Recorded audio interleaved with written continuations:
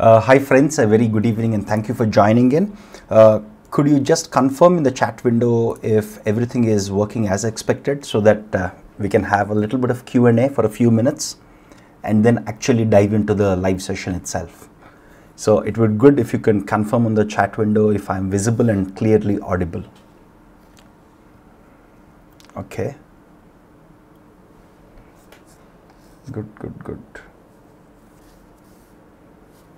I can see myself on my phone, so I'm assuming there are no technical glitches. Hey folks, thank you for joining in.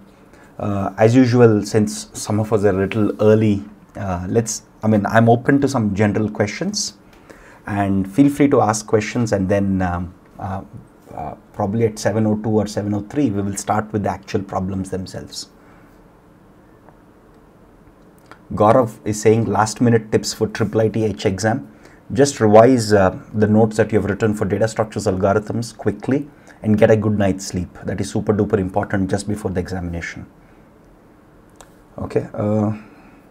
Deepyan has a very nice question. How to get back on track when you lose focus? This happens to all of us, Deepyan. So again, a standard strategy that I try to employ is the night before, I write a schedule for myself, especially if I feel that I'm losing track and I'm not working to my best potential. I write the next day's plan the before day itself, and at every touch point, for example, imagine I typically try to get some of my work done early in the morning. So imagine if I'm doing some work done, if I get my work done between 5 to 9 a.m., then I indulge in something that I like to do. For example, I like to eat sugary sweets. So I just order, thanks to Swiggy and Zomato, I just order some Kubani ka meetha early in the morning, or some jalebi with rabdi, and I think, okay, great, let's feast on it. So these are small, presents I give myself just to get back on track. Of course, I can't do it every day because otherwise my blood sugar levels will shoot up. But I try to do it, especially when I know I'm falling behind track. So maybe first couple of days I'll say, hey, if I do this, I'll make myself some fruit juice, or I'll get myself the best food that I can, something that I like to eat. Again, I'm a big foodie, so food is a big part of what I enjoy. So again, that's how I do it. Again, this is a standard strategy of trying to build that habit and reward yourself when you get it done. This works brilliantly well for me. Of course, your incentive and your reward could be very different from mine, but it works fairly well.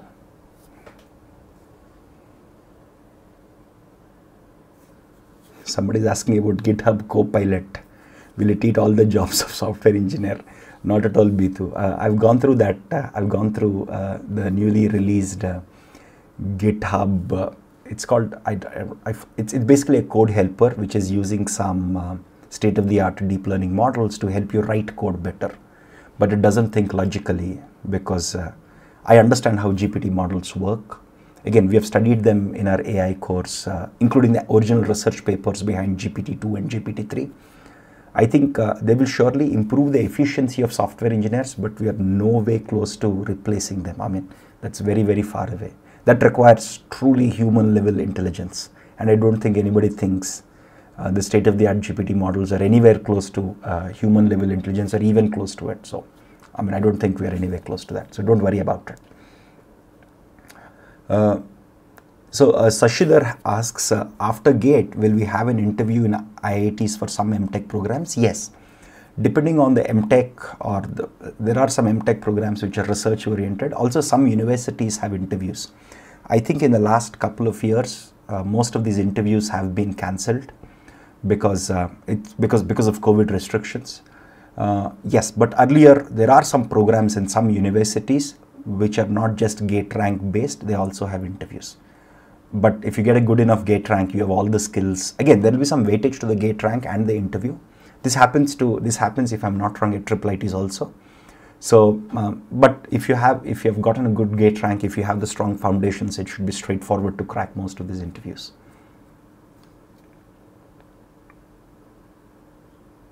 Somebody is asking about exams like ISRO and DRDO. We have some live sessions and interactive sessions with some of our students who cracked these institutes and other PSUs in the previous years. Again, their examination pattern hasn't changed much. The level of examination hasn't changed much. So those videos which were recorded sometime last year are also relevant now. So please go check them out, and we will try to do more in the near future. Varun says, I'm finding it difficult to manage revision and studying new subjects. I think the formula is very simple, right?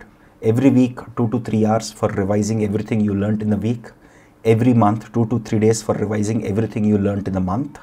And every 3 months, maybe a week to revise everything you learnt in the month. Sorry, everything you learnt in the 3 months. I think that's a simple formula. Just try to use that, Varun. I'm sure it will. Again, instead of 2 to 3 hours, you might require 4 to 5 hours. I mean, that is very person dependent. But the weekly, monthly, quarterly model typically tends to work very, very well. Cool.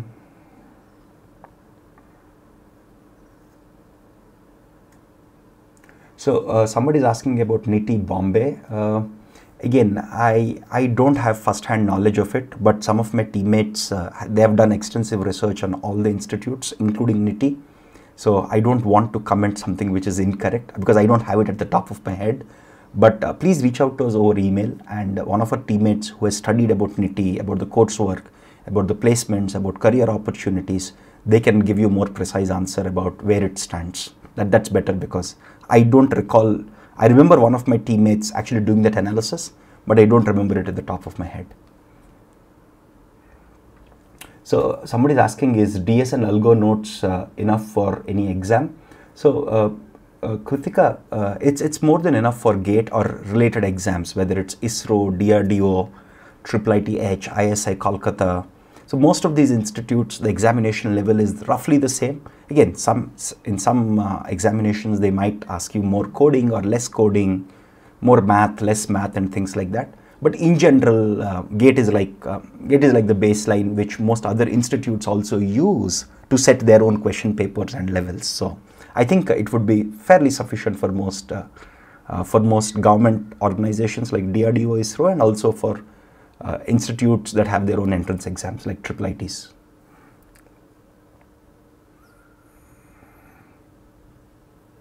Rakesh says, it's becoming hard to follow the same routine every day. How to stay motivated? Again, there is this very famous quotation, I don't know who said it, I don't recall who said it, that motivation which is external will not last long. It's just like pleasure, it's not like happiness. It's like eating some good food, right? So what is more important is to think of the long term, why you're working. Ask yourself or remind yourself regularly on why you are putting this effort consistently day over day. Again, Rome wasn't built in a day, and it takes many days and weeks of effort. So please don't lose that farther goal that is ahead of you. We see a lot of really smart students who give up in between, who think, hey, this is getting boring, why should I do it? But keep sight of the ultimate goal that you're trying to track, and remind yourself on regular basis, maybe every day or every week. There is also this technique in psychology called visualization. Visualize yourself writing the GATE examination, getting good marks, getting into a top university. Visualize that. But of course, don't just dream. Put that into action by actually putting in the hours of effort needed. I mean, at the end of the day, if you ask me, do the smartest kids make it to GATE? I would say no. It is the people who are persistent and who have the grit.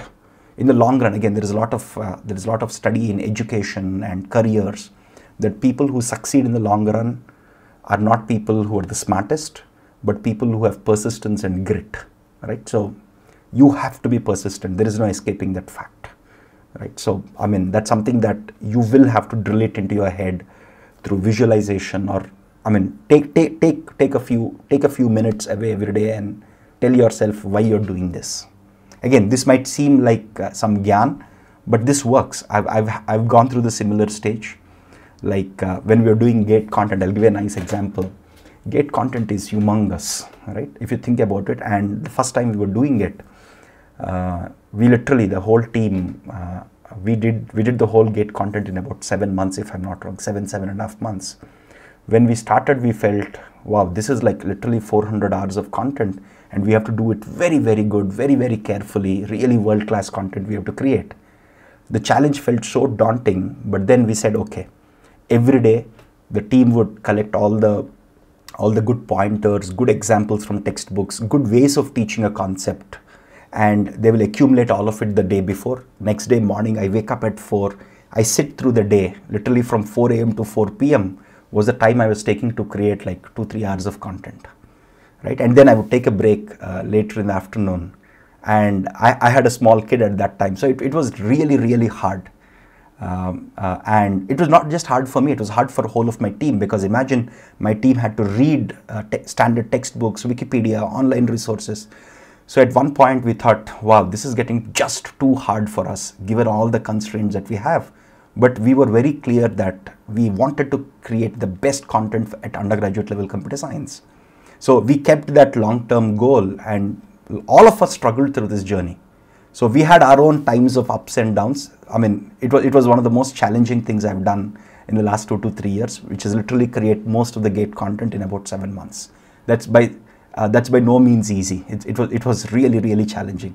But the end goal was what kept me motivated. I always visualized every 2 days saying, hey, we have to create this brilliant course, and we have to stay, we can't lose focus of the end goal. And we also had students who were trusting us, so I can't burst their trust. That's super duper important for us. So we all go through that journey, whether it's you, whether me, or any of us, we all go through that. It's just a phase. Always keep track of the long-term vision and don't give up. That's all, simple as that. It's 7:05. I'm sorry, Chirag, I'm happy you reminded me of it. So let's go into the questions, okay? So we'll come back to general Q&A in a few minutes. I'll start sharing my screen. Can you just confirm if my screen is visible and if I'm audible? I'm just changing the inputs. If you just confirm that, we'll get started.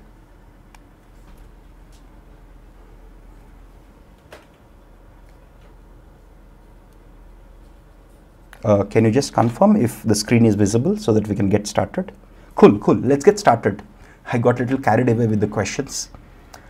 Anyway, so as usual, we will solve the 5 questions and have a general Q&A at the end so that we can accommodate everyone's needs. Okay, so this is the 3rd live session of, I believe, 6 live sessions or 7 live sessions for data structures and algorithms. The topics are straightforward, simple ones. So let's get started. So here is the first question. Please read the question very carefully.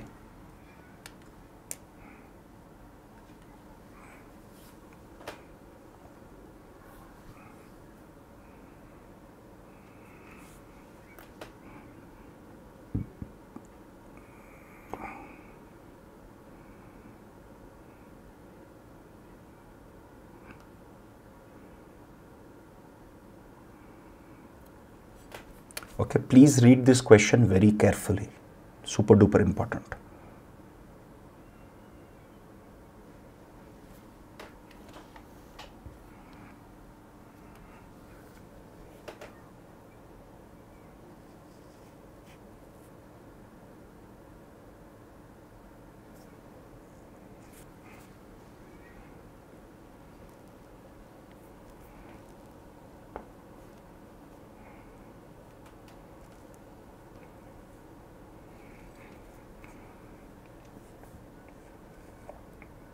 It's okay, take your time, read the question carefully and let's answer it.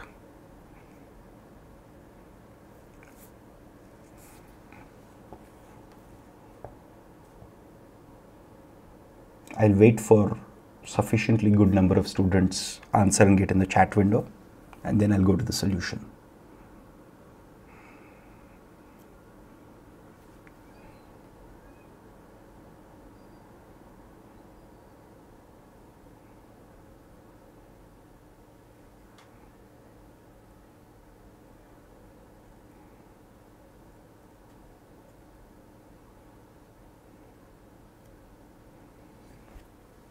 No, it's not.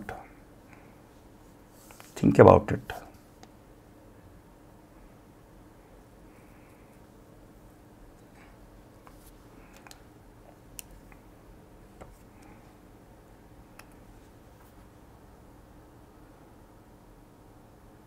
I agree that this question is slightly tricky, but once you see the solution, you'll see, hey, is it just this?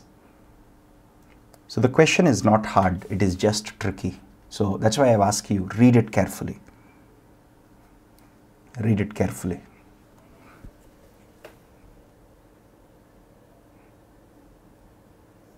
This question is like a medium level hardness with trickiness in it.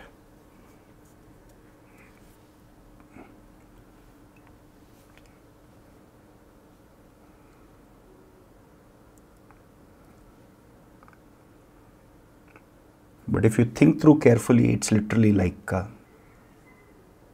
you can solve it in like three minutes or so.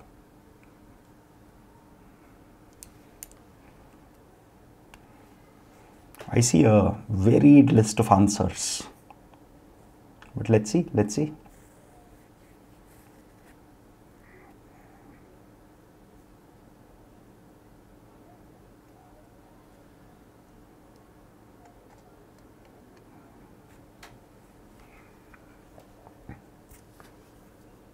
Again, these are a very special type of questions which at the outset will feel like very hard, but when you work it out in detail, they actually are simple.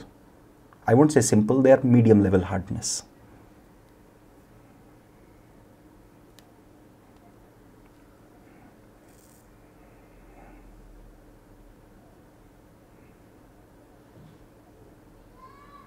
I see some of you getting the right answer. Of course, there are also a good number of you who didn't get it. So please retry, please revisit your answer.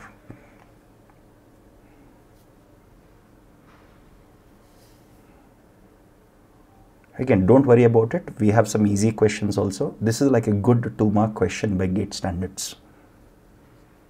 So we'll have a mix of them so that you don't get demotivated.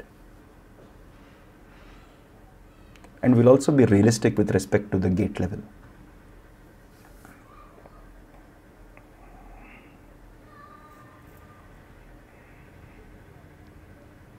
So I'll wait for a little while because I believe some of you are correcting your answers.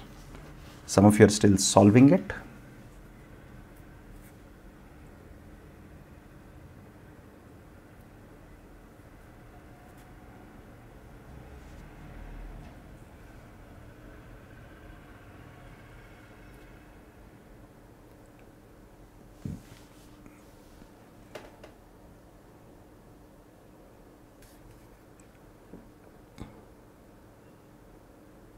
This question, in addition being tricky to understand, there's a lot of scope to make silly mistakes here, which I think some of you are doing.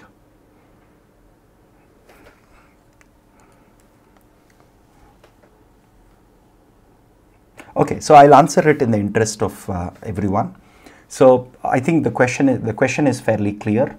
So we have two algorithms. Algorithm A makes use of a stack, right? It inserts into stack. It keeps pushing each of the characters in the string into stack, but it can pop at any time in between and print it.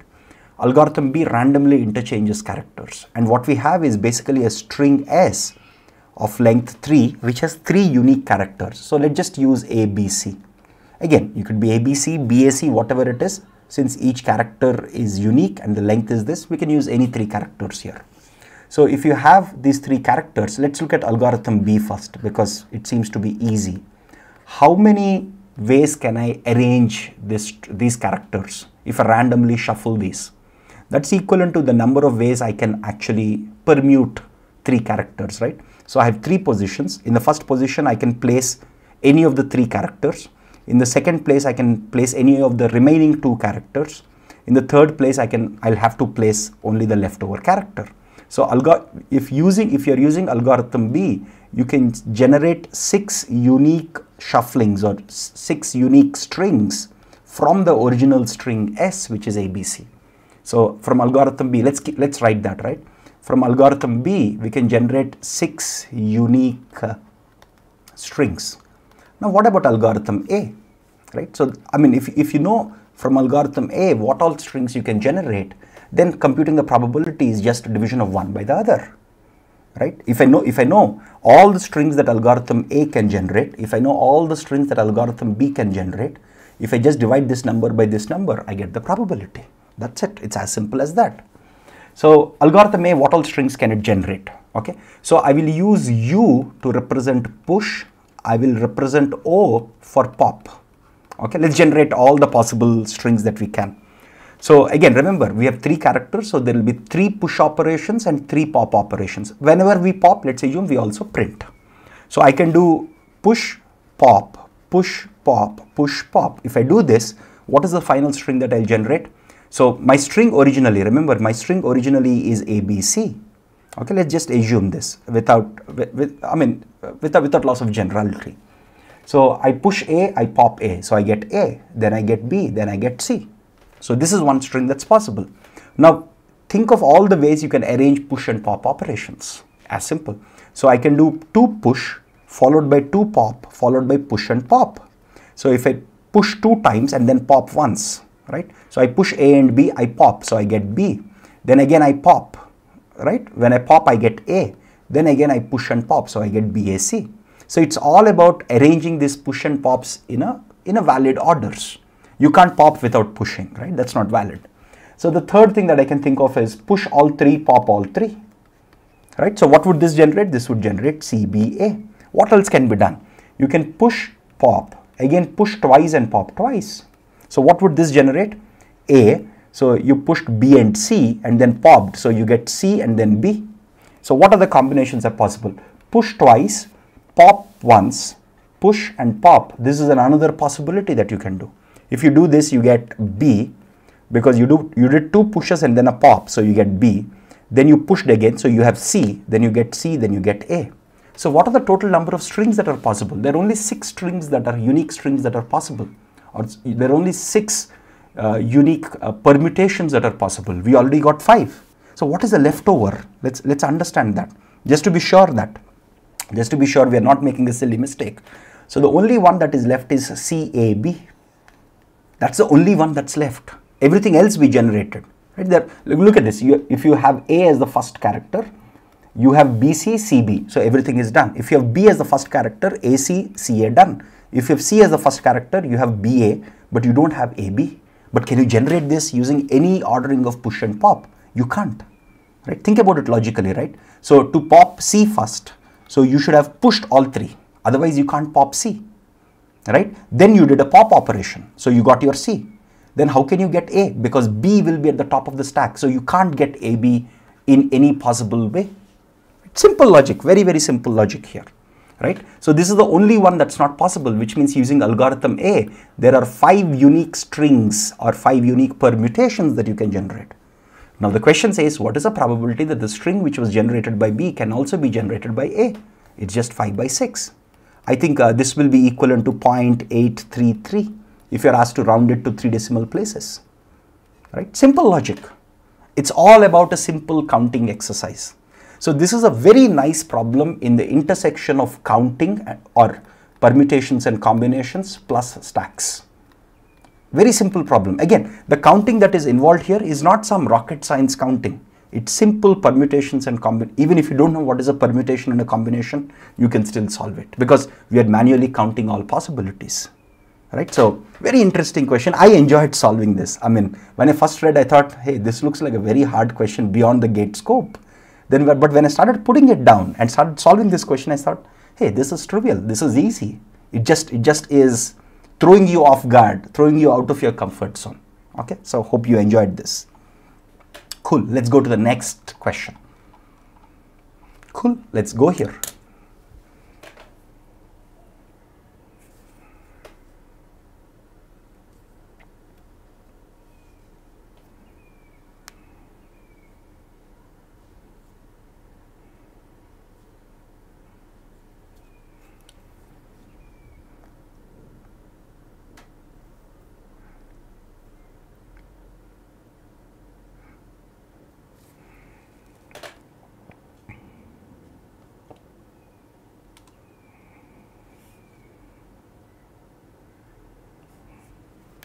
This is a very simple, typical 1-mark question in GATE.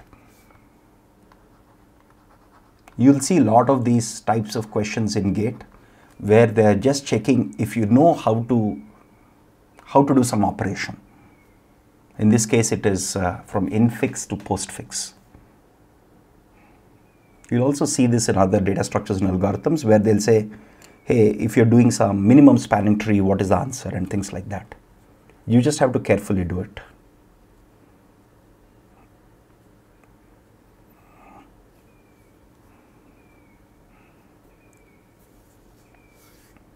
Again, our team is answering some of the follow-up questions about the previous question. Anything that could not be answered here, feel free to email us. We'll clarify further.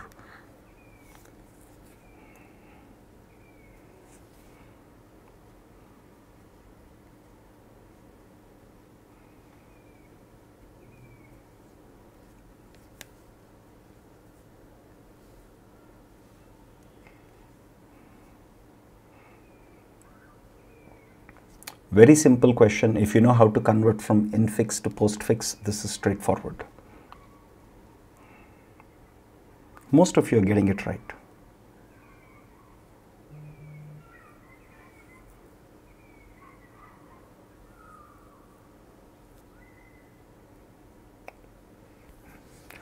John will change that in the next live session. So I think the slow mode is meant so that people don't just spam the thread, but we'll update it in the next live session.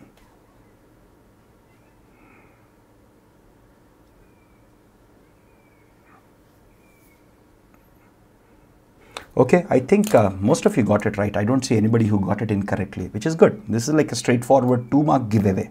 Again, remember that GATE typically, even in the last few years when there were more tricky questions, you would get about 50 to 55 marks of easy questions that are easy to score marks in.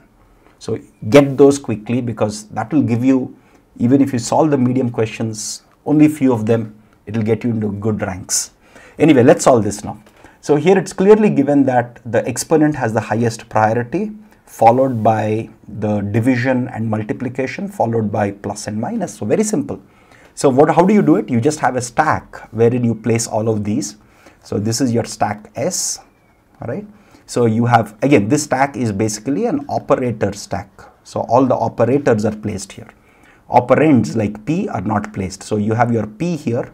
Then you have a division operator. So just place it here. Then you have a Q, good.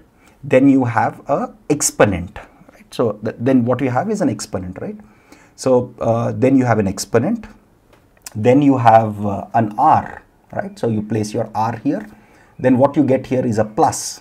Now remember that plus has lower priority than exponent. So you pop this first, right? So you pop this, this is gone. Then even division has a higher priority than plus. So you also pop your division. Again, just go through this step by step, because some of these questions can be made slightly tricky. So just use the steps, use the algorithm carefully. Then you push your plus. Then you have your S, right? So you just have your S. Star has a higher priority than plus, so don't worry, just push it here. Then you have your T. Then you have your minus. Minus has a lower priority than star, right? So you just pop star. Again, minus has the same priority as plus, so you also pop plus. So your plus goes here, then you're left with your minus. So your minus goes here, then you get your P, then you get your star. Star has a higher priority than minus, then you have your R, then you have your star and minus, right? It's very simple. You just have to keep track of the priorities. You just have to keep pushing your operators into your stack and just popping them carefully, right? So very simple stuff. So cool. Where are we now? So PQR exponent slash ST star plus. Okay, C is the right answer. Very simple, right? So very simple question, very easy to solve. Cool. So let's go to the third question now. This is a very nice question. So this is a typical 2-mark question in GATE. Again, many variations of this question are very commonly found in the previous years.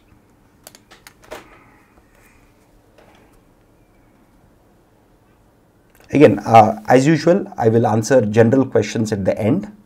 So let's solve the questions now. Again, this is a standard 2-mark question, which is in the combination of linked lists and pointers and C coding. So very typical of GATE.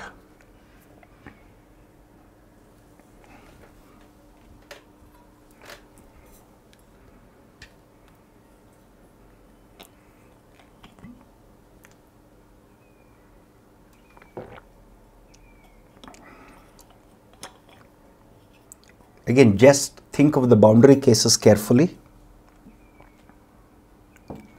Think of how you change the pointers and think of the boundary cases. Otherwise, you'll make mistakes.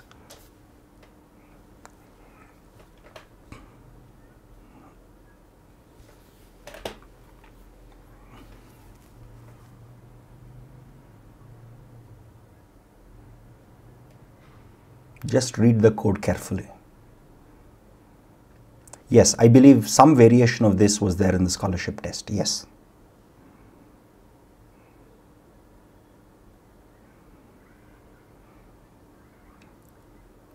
So somebody says, how many ways can we reverse a linked list? You can write, in terms of code, you can write infinite variations of code to reverse a linked list. Because the code you write and code I write would be very different. It depends on the data structures you're using. It depends on the pointers that you're using. So there are infinitely many ways. And that's why these questions keep popping up with slight variations here and there. Again, you would see a very similar question probably 2 or 3 times in the last few years. Again, I request all of you. Okay, it seems, so it seems this is not the same question. One of our team members is confirming that it was not the same question in the scholarship test, but similar question using some stack probably. Got it. Again, I see some of you making silly mistakes, so please read the code carefully. My suggestion to all of you, draw a diagram of a linked list.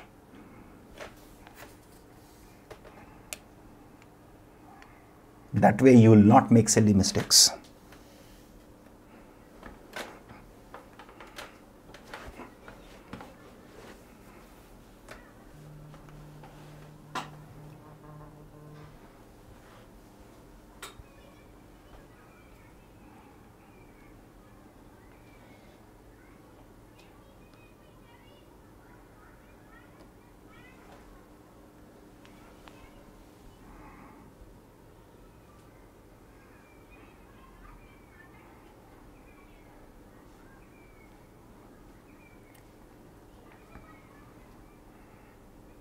Okay, I see some of you correcting your answers. Good to see that always. We'll wait for a little more while and then we'll go into the solution itself.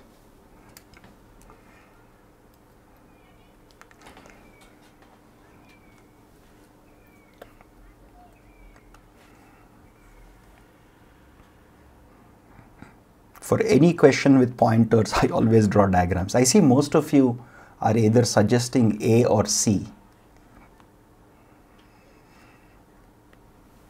Okay, so let's actually solve this, right? It's actually a simple problem, but by GATE standards, this is often considered a medium level problem because most students get confused with the pointer shufflings.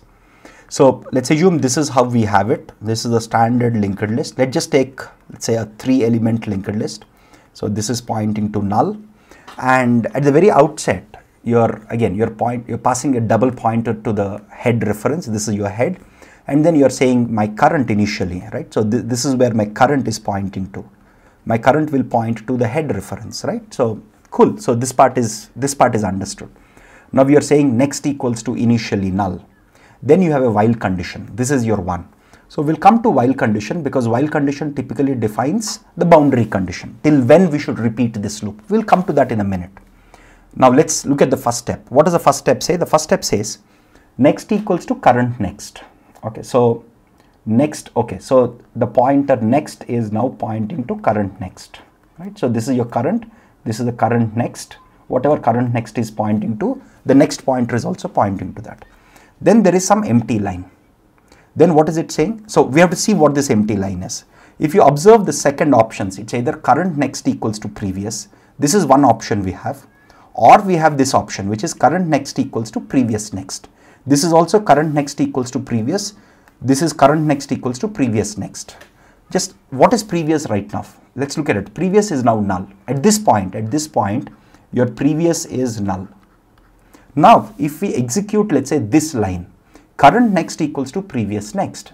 This is meaningless because previous is pointing to null now. At this point, at the very outset, at the beginning of this loop, your previous, at this point, the moment we arrive here, previous is pointed to null. What is null next? That is meaningless. So this certainly can't be the answer. This cannot be what we fill here because it is meaningless. So that way you can easily eliminate option B. You can, sorry, my bad. Let me just erase this. So that way we can simply eliminate option B and option D because their option 2s are incorrect. You're only left with option A and C. Now we're eliminating, right? So what is the difference between option 1 and option 2 or option A and option C? Here it's checking for current next not equals to null. So this condition is differing between option A and option C. Rest everything. So if we write now, okay, current next equals to previous. Okay, so let's assume we say this. Right, that's what we are saying, right? Current next equals to previous. Okay, so current next equals to previous. So let's see what's happening here. Current next equals to previous basically means this pointer, this is your current next, is going to point to null. That's what you would do, right? If you're inverting a linked list, the head becomes the tail becomes the head, which means this becomes your null pointer, right? So it makes logical sense. It's working as expected. Next, at some point, you'll keep moving your, see, the logic here is your previous becomes current, current becomes next. So at any point, look at what's happening. At any point, your previous, current and null are just going from one place to another place. So this is at the starting. At the ending, let's see what happens. Suppose this is your current, right? This will be your previous, right? Your next will point to null, right? Your next will now point to null. This will be the setup, right? At some point. Now here, what should you do? Look at this. So there are two termination conditions. Current next equals to null. Is this the termination condition of the loop? Or should the condition be current not equals to null? That's the key here. So imagine if current next is not equal to null. But at this point, if the current is pointing to this, current next will be equal to null, which means you'll come out of the loop. Now, should we terminate when the current is pointing to this node or to null? That's the question that we have to decide now. Let's assume we terminate at this point. The problem here is this pointer is not yet pointing to this. This pointer is not yet pointing. So you should not terminate when current is pointing to this, right? Because this pointer will get updated to point to the previous one in this loop itself. So how can you terminate the loop without adjusting for this pointer? So this cannot be the right solution, right? You should only terminate when current is, again, this condition should be when current equals to null, terminate the loop. Otherwise, this last pointer, this last node's pointer will not get adjusted to point to this because that adjustment is happening within this loop itself, as we have seen earlier. So A cannot be the right option, C is the right option. Now, whenever there is this problem like this, the simplest way to tackle problems like this to avoid silly mistakes, there are literally two ways. One, please draw the diagram. Next, look at the boundary cases. Look at what happens at the very beginning, at the very starting and at the very ending. Again, how did we eliminate options? Again, we eliminated B and D by looking at what happens at the very beginning when your current is actually pointing to this, right? So this is called handling boundary cases. And how did we eliminate option A and choose option C, right? How did we choose that? We chose this because otherwise this pointer will not get adjusted to point to this. As simple as that, right? So very simple logic. I hope this is clear, okay? The most important thing to solve any of these problems is draw the diagrams, look at the starting and ending conditions, because that's where things get tricky. Gate questions typically focus on the boundary conditions. These are often called as boundary conditions in any programming. Again, even if you're interviewing at most companies, if they ask you a simple question, again, this is considered a simple question, even at product-based companies, right? They might ask you a question like this, and what they're checking for is your boundary conditions. Will your code work if your whole linked list is just empty linked list? How are you adjusting the pointers carefully at the beginning, at the end? So it's all about boundary conditions, especially if the program is straightforward like this, not a DP problem or some graph problem, right? So simple, very often this type of question is very often asked in Gate, just as a tricky question. But I don't think it's tricky if you know the strategy, which is draw diagrams, always think of boundary conditions. It's as simple as that. Cool, so let's go to the fourth question now. This is a very nice question. So this is very similar to a question that was asked in the last year GATE exam.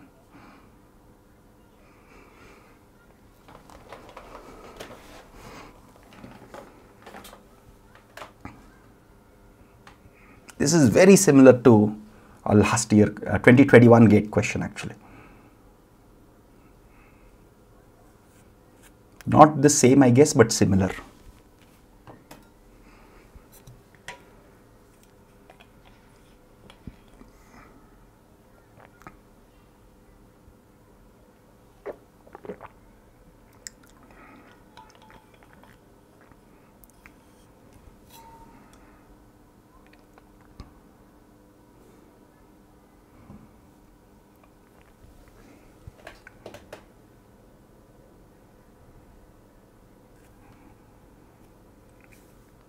Please read the question carefully.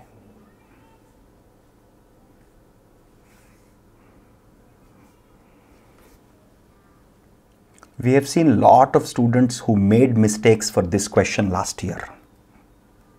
Some really good students who made silly mistakes on this. So this is a slightly tricky question. It's an easy question. It was, I think, asked for 1 mark if I'm not wrong. We have seen some really well prepared students making mistakes in this.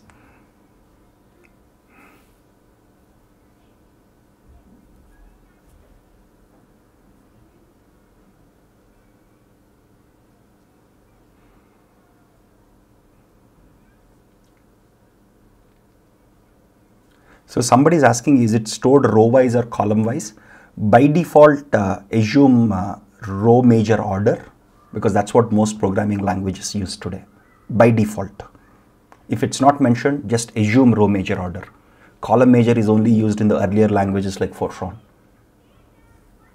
Because C is in the GATE syllabus, you should automatically assume that if something is not given, just assume C programming language.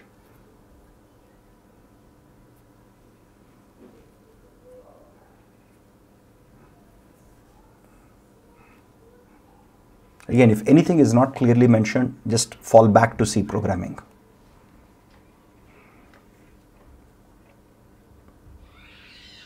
I see 3 options primarily, A, C and D.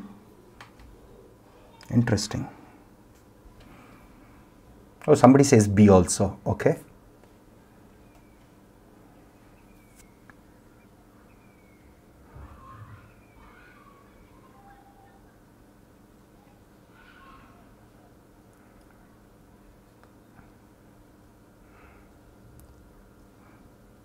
Again, I'll take the general questions at the end of this session. First, let's solve these, just solve these questions. We'll surely go into general questions later. Ask yourself one more question, folks.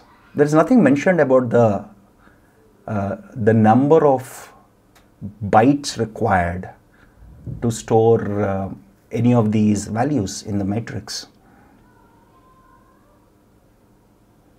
So, yeah. So if it's not given, what would you assume? You can't assume they are integers because they could be float.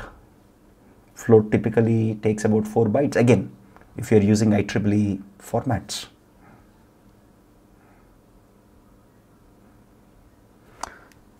Okay, so let me answer this. The correct answer for this question is D. There is so much of missing information here. Right? It's not given. So that is a hint actually. There is so much of missing info, right? That itself is a very big hint that you can't answer this question reliably.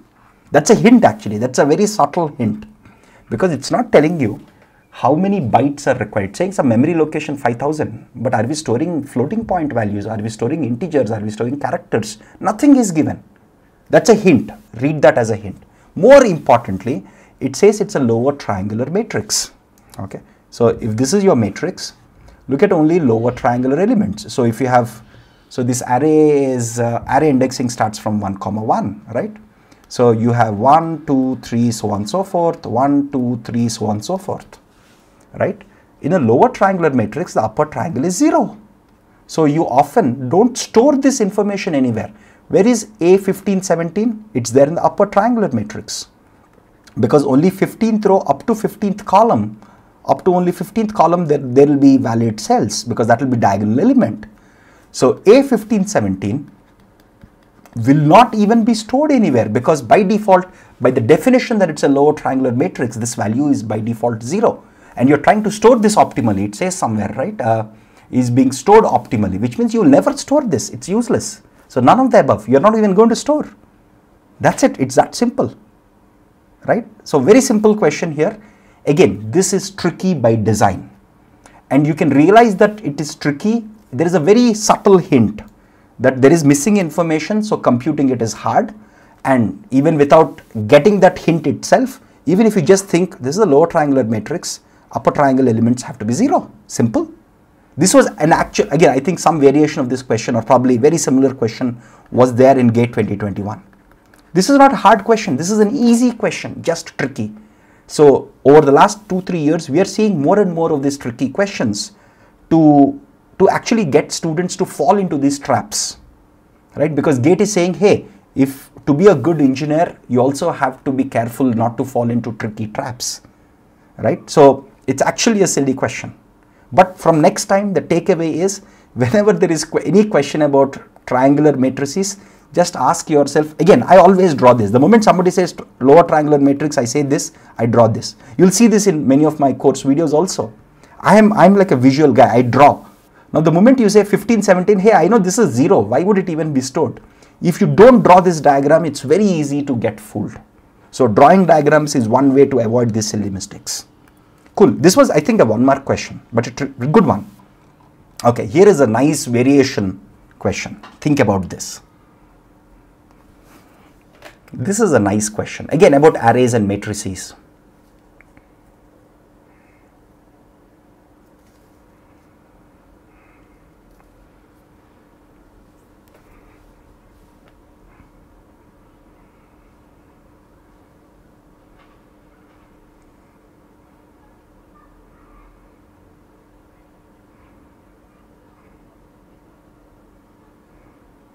Again, one way to avoid silly mistakes is to draw. Even this question, if you draw it, you will get the answer much more easily.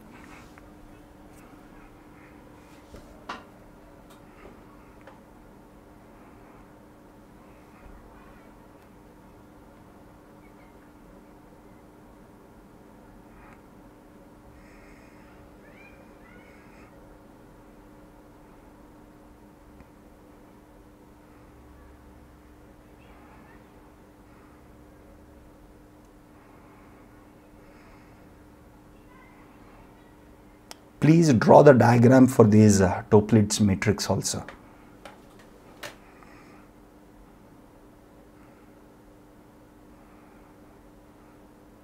So this question only says the size of the array required to optimally store the Toeplitz matrix. It doesn't care about whether it's 0 indexed or 1 indexed. You just have to say how many array elements do you need to store this. That's it.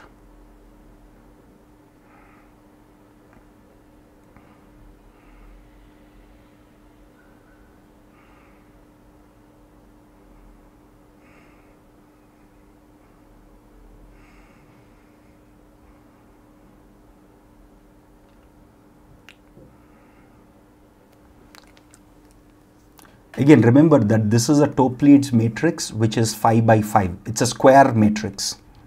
But you may have non-square Toeplitz matrices which satisfy this condition.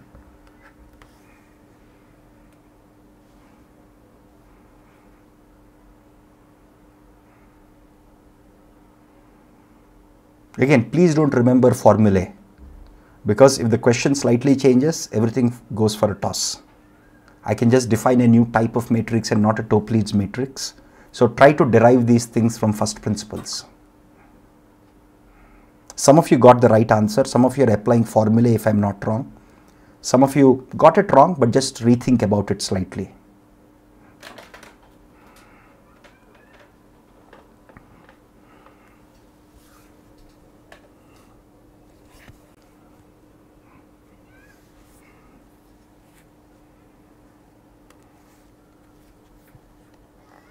So we have 20 rows and 22 columns.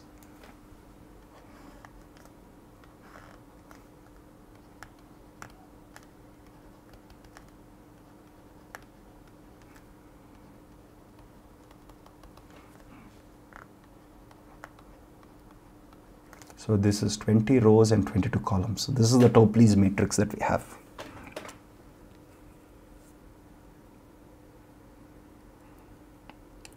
Somebody is asking about cache-aware algorithms.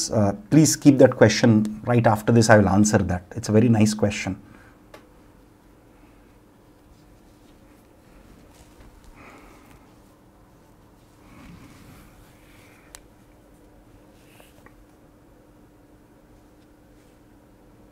There is no question of the day, because in GATE exam, it's not about getting one question right. It's about getting even easy questions right, like the fourth question, right? That's important. There might be some beautiful questions. Even if you don't solve it, you can still get a good GATE rank. So don't fall into the trap of great questions. You just should solve questions at GATE level across the spectrum, easy, medium, and tricky.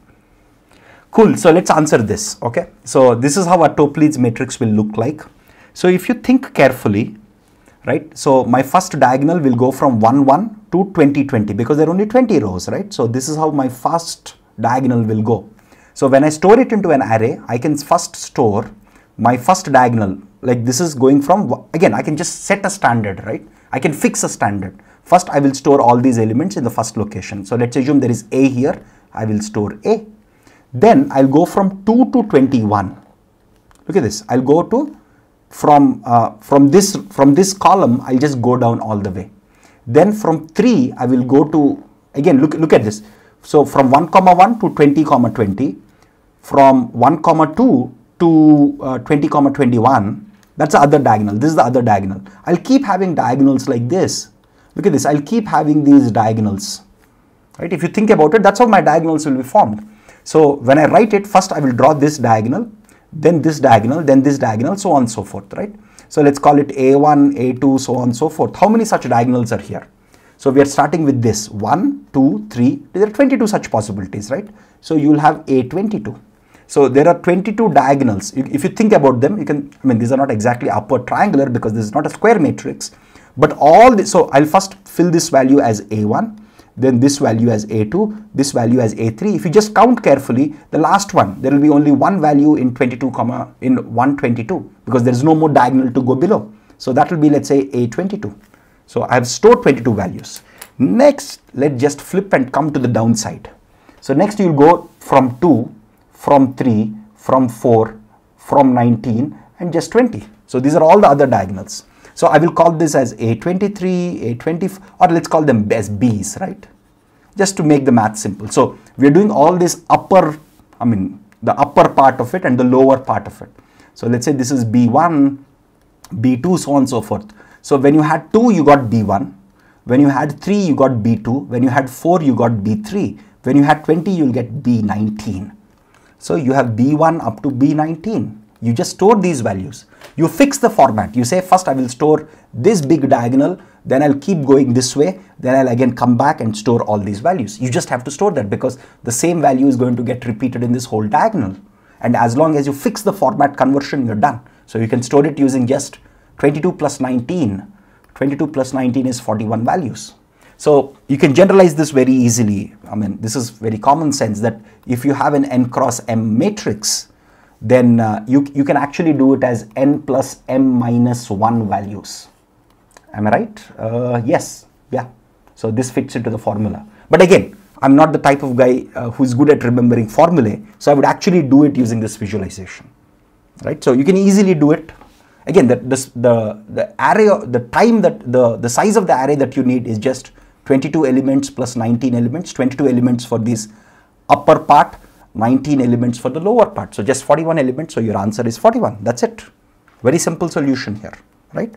So cool. With that, let's just go into the chat window quickly. And somebody asked this very nice question, which I'll answer. Just a second. Let me change it to the webcam.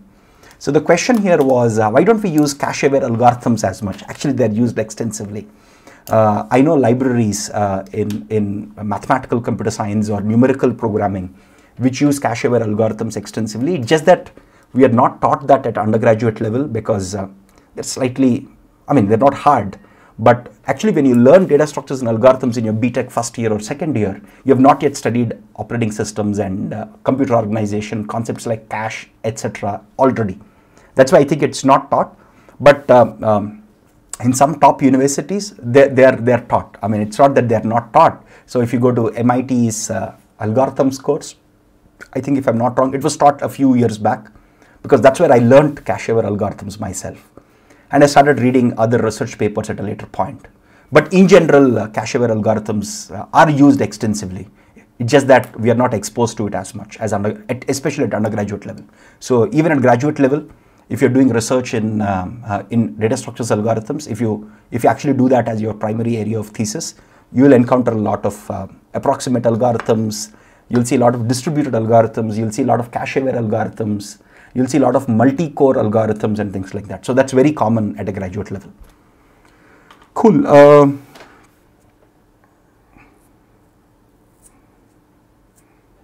So Ayush has a nice question. His question is, what is relatively easy, to achieve a double-digit rank in GATE or cracking product-based companies in coding rounds? I think there are two different things. I've seen people who have not cracked GATE, who have cracked companies like Amazon and joined there as software engineers. I've seen people who have cracked GATE who have not cracked top product-based companies. So I've seen both those intersections. But I think in terms of core skill sets, the problem-solving skill sets that you need are comparable, if not the same. The skills are slightly different. GATE is looking for breadth of knowledge and some basic problem-solving skills, while top product-based companies are looking for literally 3 subjects. Your programming knowledge, data structures, algorithms. Can you actually write good code? Their requirements are different from GATE, unfortunately or otherwise. But I think most people who crack GATE, with some preparation, with some training, they can easily crack top product-based companies, and vice versa. People who crack these top product-based companies, I think if they put in 6 months of effort, they can crack GATE fairly easily. So it's both ways.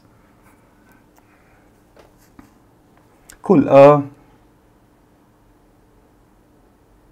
So this is about how to solve new problems in GATE. Ayush, oftentimes GATE problems are not considered hard in general, and they fall into the standard set of patterns that you have seen in the previous years. There might be a little trickiness added every year.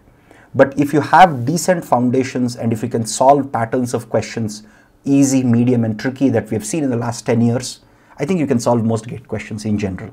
The patterns do not change. It's just the amount of trickiness might change slightly. The number of medium level questions might increase slightly from one year to other year. Again, we have also seen trends where sometimes the question paper gets tricky, suddenly it becomes easy, and then it gets tricky. So we have seen all those movements in the trickiness, hardness of question. They're not actually hard, they're mostly medium level problems. So if you can solve the previous year questions, if you have strong foundational skills, if you have the basic problem solving ability, I think you can solve most GATE questions. Cool. I'm happy, Pritesh, that you're able to solve most of the questions today. That's actually, you're in a very good track. No problem. So 1 second. Safe rank for IISc MS. So again, if you're talking about the so there is no more MS. I think it's now changed to MTech by research. Again, I believe if I'm not wrong, that also has an interview criteria. I think they shortlist candidates in the top few hundred ranks and then conduct interviews. Again, in the last couple of years, they could not conduct these interviews, so the pattern might have changed.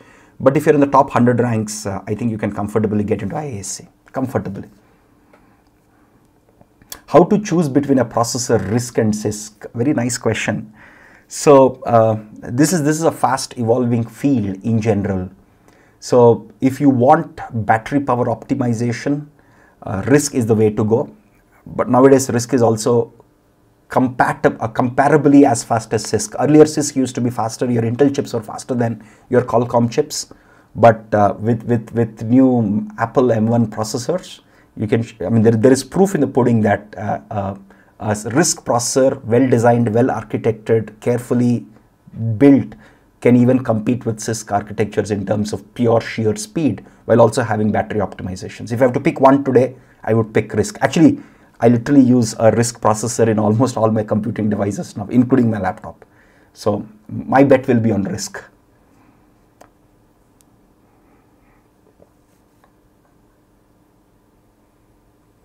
So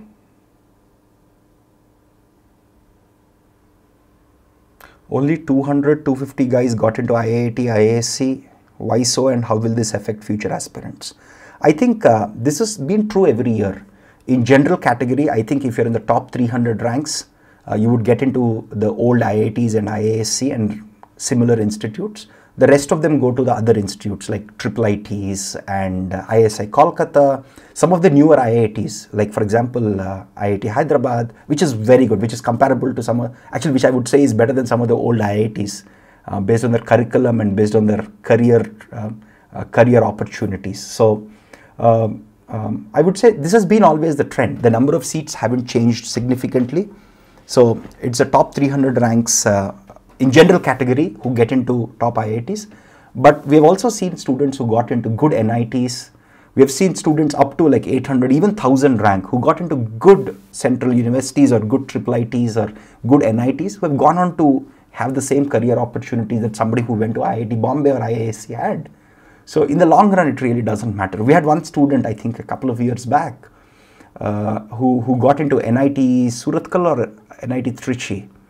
And he wanted to drop a year. We actually convinced him not to drop and go and join. And he worked very hard during his master's days.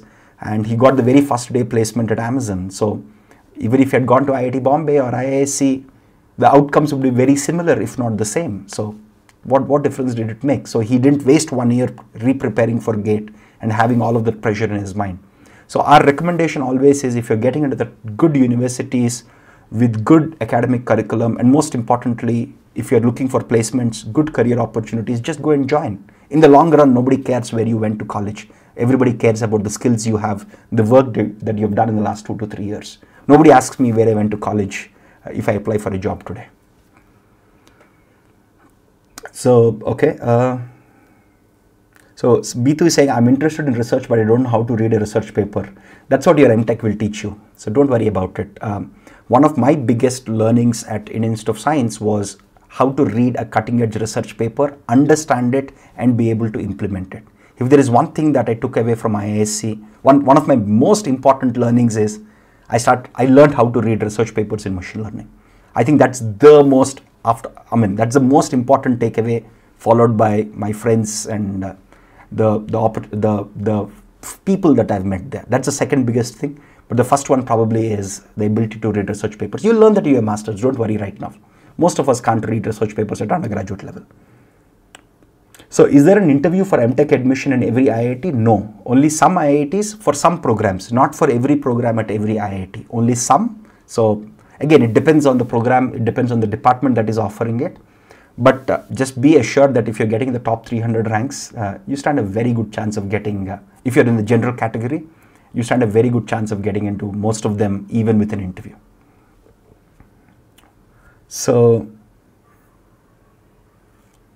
we are just finishing the first project in the placement prep with Python. It will be a very interesting real world problem.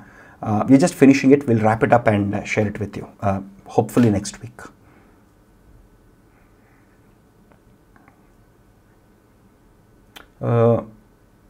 Okay, somebody is asking, what is the difference between an ML engineer and ML scientist? I'll briefly answer this because it is not the right context, but an ML engineer is like a bridge between the machine learning team and the software engineering team. 50% of the work, they would actually write code to take some of the research work or some of the cutting edge work and productionize it. But they're also expected to know some machine learning, data science, etc. On the other hand, a machine learning scientist is expected to be at the cutting edge of data science and machine learning. So the expectation of depth of knowledge is higher for a machine learning scientist. For a machine learning engineer, they're expected to be able to write very good code comparable to typical software development engineers, in addition to having some understanding of data science and machine learning techniques. Cool. So Shavik says, for interviews for MS programs at various universities, what are the most important points? Again, that depends a lot on the interview panel. So typically, I'm not saying all places, but typically it's a one-to-many interview where you'll have 3 or 4 professors interviewing you. and they could pick up any topic from your undergraduate work. Some professors try to focus on the project work that you've done in your BTech. Some professors ask you what is your favorite subject in the whole GATE syllabus, and they could ask you questions on that. So, I mean, if you're comfortable with GATE syllabus, if you understand, again, the reason we have created some of our content from an applied perspective is because faculty members do ask this in interviews. Like, why do we need cache? What happens if there is no cache? Right? I mean, if somebody says, hey, my favorite subject is computer organization or operating systems, they might ask you questions like these. If you say my favorite subject is probability statistics, they'll ask you some math problem and say, hey, can you prove this? Right? If you say it's data structures algorithms, they'll modify the problem slightly and say, hey, can you solve it? So most of those questions will be at GATE level, but unlike GATE, which is objective, these questions could be subjective. Right? So, but if you know the concepts at GATE level, cracking this is fairly straightforward. Cool. Let me just look at other questions.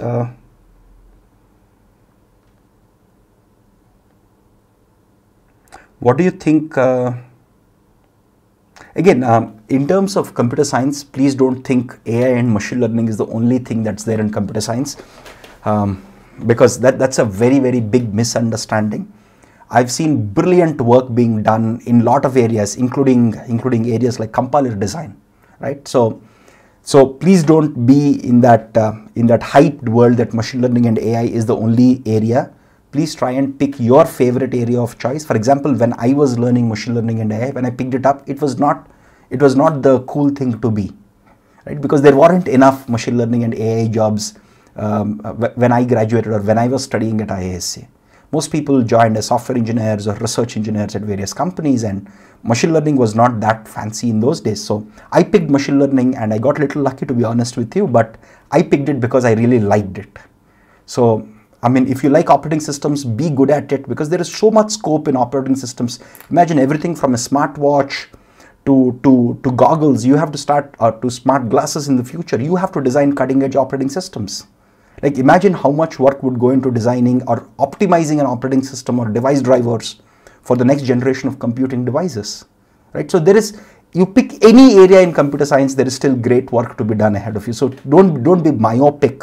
Don't think too short term that I'll just do machine learning AI.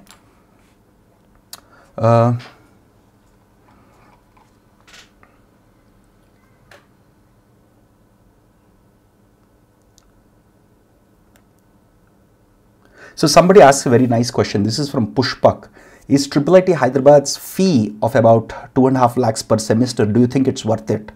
It's a very nice question. We have one of our co-founders, Naveen, who manages the whole GATE, who's also studied at IIIT Hyderabad. And we had this discussion, and the logic is as follows. IIIT doesn't get funding very similar to what IITs and IISc gets from the Ministry of Information Technology or the Ministry of Education and things like that. So what do? They charge from students because they're able to give that ROI, the return on investment. Suppose if you're spending some X, IIIT placements are really, really good. I mean, I think they're comparable to what you get at IIT Bombay or IISc or any of the top universities. So their argument is, if you're preparing you and if you're giving you those career opportunities, I mean, and if you're getting like 18-20 lakhs compensation, this fee is fair. Which I do agree with, because they don't have the same level of funding that a typical So where does IIT fund your education? Like IISc, right? It used to give me 8,000 rupees stipend, and I think I paid some 9,000 rupees tuition fee per year. My education was funded by the taxpayers. Let's be honest here. Okay, so it is India's taxpayers. Everybody who bought a biscuit packet to everybody who paid 1 crore rupees in taxes. Everybody funded my education. Because the Ministry of Education, which was then called Ministry of Human Resources and Development, funded this whole thing. And of course, Ministry of Science, Ministry of Space, all of them also funded in Indian Institute of Science. IIIT doesn't have the same funding. So again, you can't run away from economics 101. They have to raise capital, they have to raise money to pay the costs of education, right? Because they're not getting the same funding that IIT would get. So they charge from the students, and they're very clear about it. They're like, you pay X, we'll train you, you have the skills, we'll train you, and you get brilliant compensations comparable to anywhere else, and so why not? So that's their deal. So somebody is asking about NVIDIA's GPU monopoly. I think that's almost dying, don't worry about it. With modern TPUs that Google is making, and also a lot of custom chips that various companies are making for machine learning workloads, including the chips that you have in your modern Apple processors or Apple silicon processors, which have dedicated machine learning units. I think NVIDIA GPU's monopoly is not a problem. Don't worry about it. So Amin says, is IIIT Hyderabad a good idea if you can't afford it? I don't think it's a problem, because very likely you'll get education loan at very favorable interest rates.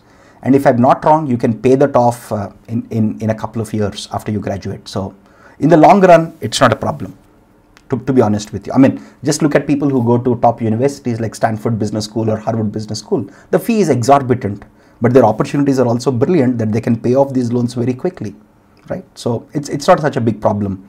You'll get no questions asked loan from some of the best banks in India, and you'll be able to repay it in a couple of years. That's not a problem. The same is true with ISB. I mean, even IIMs are charging a lot of money nowadays for their MBA program, because they're like, okay, you pay. I mean, those guys know business much better than any of us, right? So they're like, you pay X, you get brilliant compensations, you can repay this money in 2 to 3 years. Done, problem solved. So why not pay? Because we are adding that additional value for in your education. Cool. So Pranav says, what about blockchain? Again, blockchain is a very cool idea.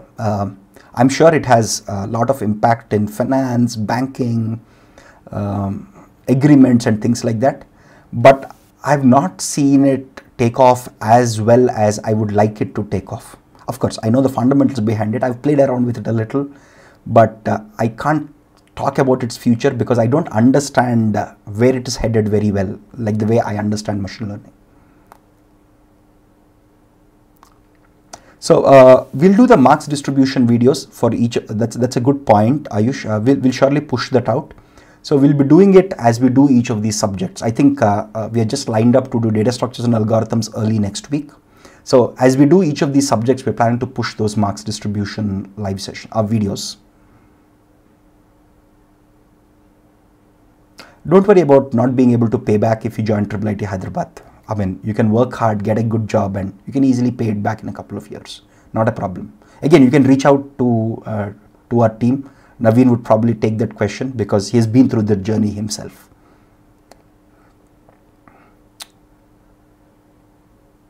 So Prashant says, can I join ISRO or DRDO after masters if I get a good gate rank? Oh yes, so most of these universities have DRDO or ISRO coming for placements. Even if they don't come for placements, you can easily apply for DRDO and ISRO.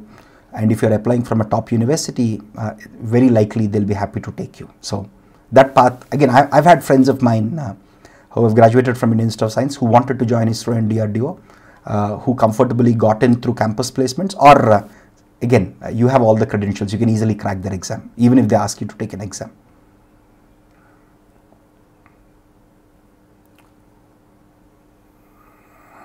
Somebody saying which chair I'm using. I don't even know, guys. I just bought a reasonable chair in Amazon, as simple as that. I just try to use basic ergonomic stuff because I sit in front of my computer for so long. Basic stuff. Would GATE be useful to get into foreign universities? We know that NUS, National University of Singapore, admits Indian students through GATE. I don't know what's the situation been for the last couple of years, given all the COVID pandemic and things like that. But NUS is also a very good university, really good university. I've had friends who have done their PhDs from there, and terrific place, great research community, one of the best universities in Asia. That's one place you can consider. Again, I've not been up to date about the NUS process, especially in the last 2 years with the pandemic. So we don't know how things will pan out next year. Do PSUs, ISRO, DRDO come for campus placements to IITs? Some IITs, not all. Again, it's mostly the IITs and IISc which invite them. Even if they don't come for placement, it should be easy for you to get in. Cool. Suggestions for test series, very nice question. So our recommendation always, if you're a test series enrolled student, is when you're finishing any topic in any subject, please take the topic tests. Once you finish the subject, take the subject tests. Once you finish 2 to 3 subjects, take the multi-subject tests. Keep all of your, I think there are 10 grand tests and 8 mock tests. Use them for your second iteration. It's that simple. That's how we designed the whole test series also. Cool. Ravi is my 1 year junior at ISC. Yeah, so I know him that way.